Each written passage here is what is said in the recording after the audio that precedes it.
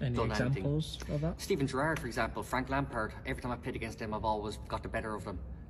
Even though they're incredible players, but on the day, I can only go from that. I can turn around and say they're great players. Paul Scholes, all these guys are great players, but I've never had a game where I thought, God, I'm out of my depth. That was never the case.